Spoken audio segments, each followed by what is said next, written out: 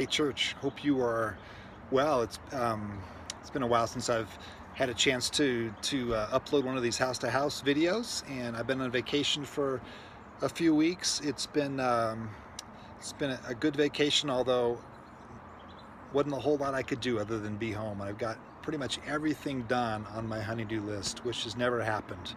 A lot of time to do those things, but I'm eager to be back with you. I'm actually up here right now in Tahoe at Zephyr Point, a place that many of you know well, and I'm spending a few days up here doing some sermon planning for the coming weeks. I'm going to be preaching a 4-week series on race and justice starting this Sunday, and would really covet your prayers as I reflect about what God's Word has to teach us in these days when, among all the things we're experiencing, is the racial unrest and injustice that we are.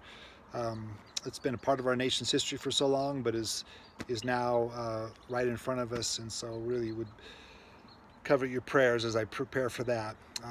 Today's readings, if you had a chance, Proverbs 8, really fantastic to be going through Proverbs, and then we're starting back at the beginning of the Psalms. Psalm 1 was our reading today from the Psalms, and Psalm 1 is a psalm that in some ways sets the tone for the rest of the 150 Psalms.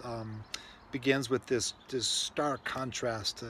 The psalmist saying that blessed is the man or the woman who doesn't go the way of the wicked, but whose delight is in the law of the Lord, or whose love is in God's Word, who meditates on what God says and what God is teaching.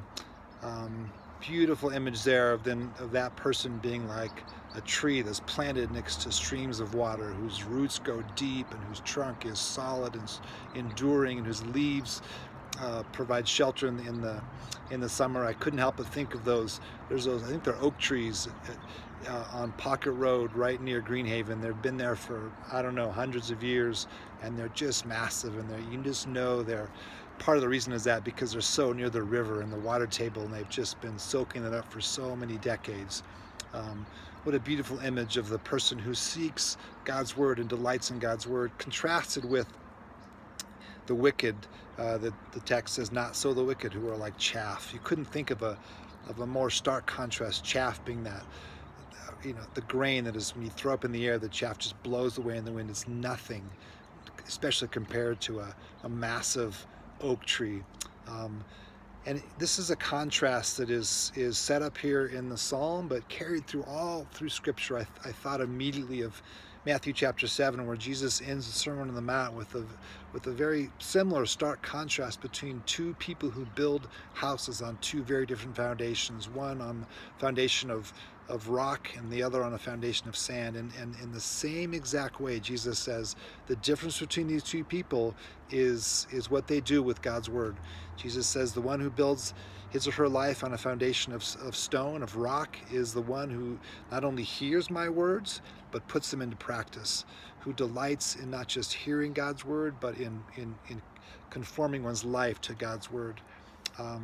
I would just tell you that as one of your pastors, one of my deepest prayers for all of our church is that we would be a people who delight in God's Word, that we are seeking after it in the same way a hungry person seeks after bread.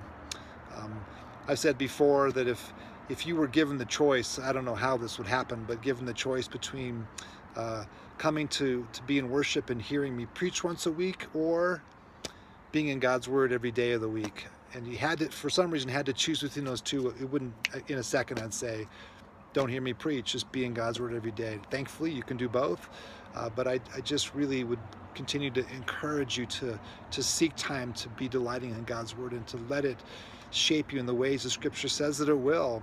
There's a foundation, a rootedness, a security there that comes as we allow God's Word to transform us into people who represent His character. So we really would encourage you, if another chance to kind of start fresh with the Psalms here and begin to pray through them and read through them every day. It's such a rich experience. So wherever you are today, I pray that you are encouraged, and that you know the love of the Father, God our Father, and the grace of Christ in your life, and the fellowship and the presence of the Spirit. Peace.